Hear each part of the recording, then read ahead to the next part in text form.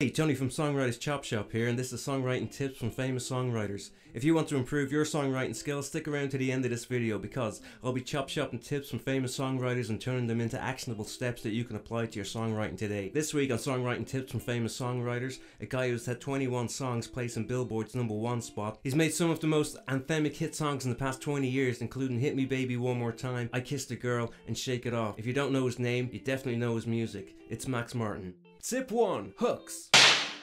It's incredibly important to me that you remember a song right after the first or second time you hear it. That something sticks to you, something makes you feel, I need to hear that song again. So how can we make our songs do this? Well, all Max's songs are full of hooks. That's one place we can start.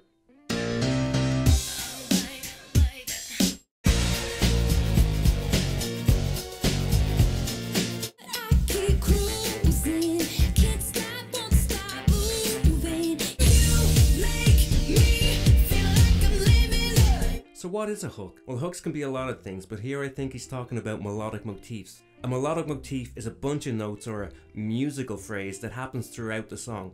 It could be just a couple of notes long or a couple of measures, but it's something you instantly recognize and identify with that song. There can be more than one and they usually appear throughout the song. Here's a couple of examples. Look at this motif in the Beatles song, Here Comes the Sun. The motif appears in the chorus and the verse.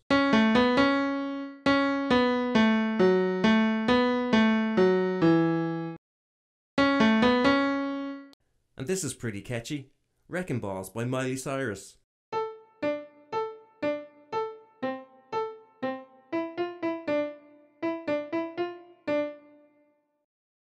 Or this song by Jaws. Just 2 notes long but pretty unforgettable.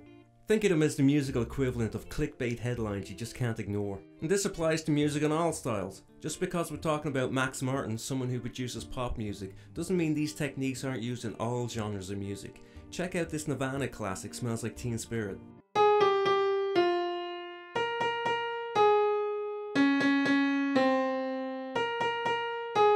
And remember, melody has pitch and rhythm. See how the melodic rhythm repeats exactly but the variation is on the pitch?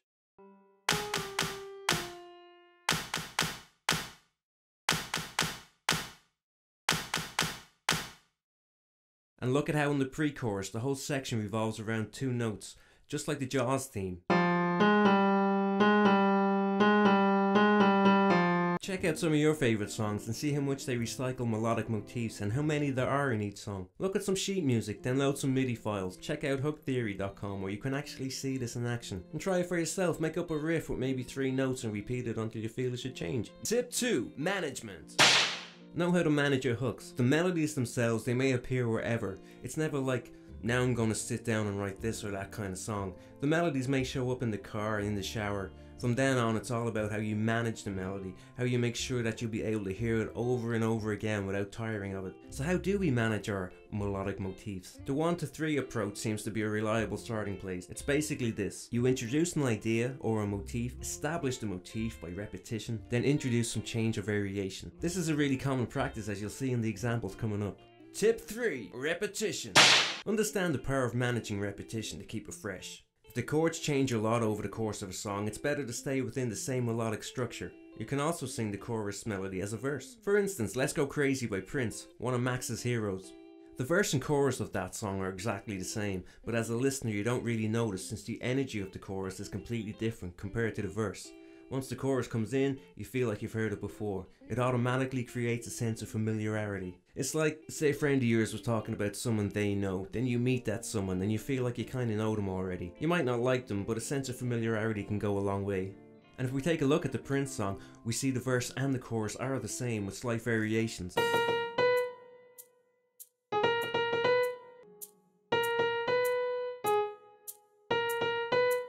So this whole song is based around a 3-note motif, with a verse foreshadows what's coming up in the chorus. This foreshadowing technique can be seen in songs like E.T. by Katy Perry, or in a less obvious way, Shake It Off by Taylor Swift, and even songs Max hasn't worked on like It Smells Like Teen Spirit. But Max uses exact melodic repetition mostly, although you will find minor changes, i.e. he takes away or adds a syllable or a pickup note to a phrase, or alternates the pitch of the notes while keeping the same melodic rhythm to a phrase. Slight changes that are hardly noticeable, but keeps the repetition more natural. So with recycling melodies so much, how does he keep it from getting monotonous? Tip 4. Balance. If you've got a verse with a lot of rhythm, you want to pair it with something that doesn't. Longer notes, something that might not start at the same beat. The most crucial thing is always how it feels. Here Max gives the example of Shake It Off by Taylor Swift. The verse has a melodic motif, mostly made up of 8 notes, starting on the 3rd beat of the bar.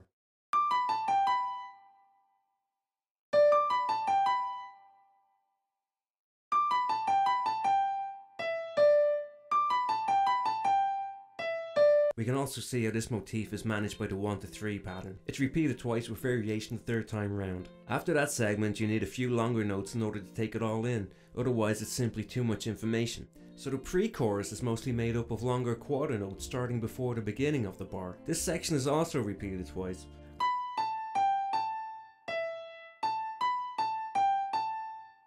Also, we see some foreshadowing of the chorus. Sweet and salt might be a better description that's easier to grasp. You need balance at all times. If the verse is a bit messy, you need it to be a bit less messy right after. It needs to vary. You can see this balance through contrast technique in a lot of Max's songs. Listen to Hit Me Baby One More Time by Britney Spears, or Can't Stop This Feeling by Justin Timberlake, or E.T. by Katy Perry. Tip 5. Energy.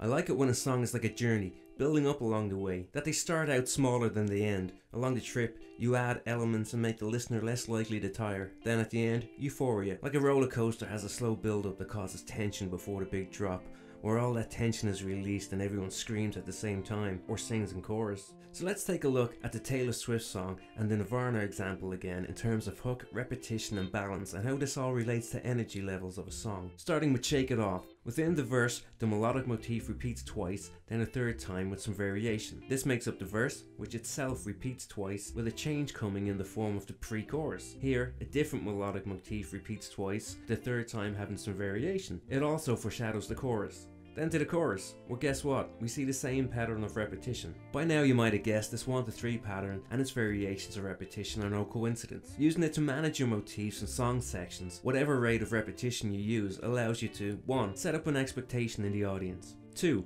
Shatter that expectation with change or variation that interrupts the pattern and gets the audience attention. This happens mostly on a subconscious level. So the contrast within and between the sections is only effective because of all that repetition establishing an expectation. Without the contrast, there would be no balance, as Max calls it, within or between the song sections. It might sound a bit complicated, but just remember the 1-3 pattern or some of its variations is usually an effective way to present information and keep your audience engaged. It's all based on the principle of setting up an expectation through repetition, then shattering that expectation. It can also be used to manage the energy of your song.